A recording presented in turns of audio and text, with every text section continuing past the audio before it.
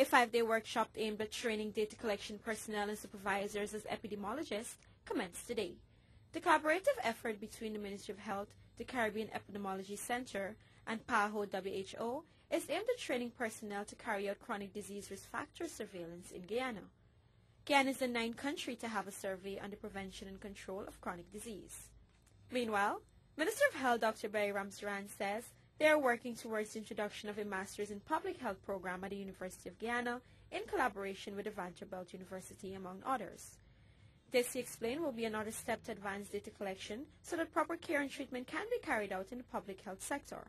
So the Ministry of Health, recognizing that, is actively working with international, well-recognized universities like Vanderbilt to introduce in our local university an MPH, Masters in Public Health. And of course, you do not have to be a doctor to study or to have an MPH.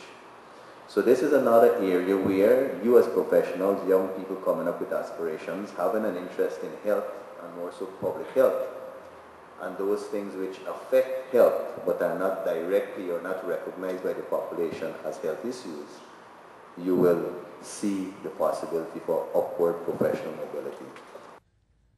Among the many non-communicable diseases rising in Guyana is obesity, and that too among the school population. In this regard, the ministry will be pushing for the reintroduction of the physical exercises in school. Now, so that is some of the initiatives being undertaken, so that to have in the schools reintroduce the physical activities, and this is where probably the Ministry of Health can also play some role.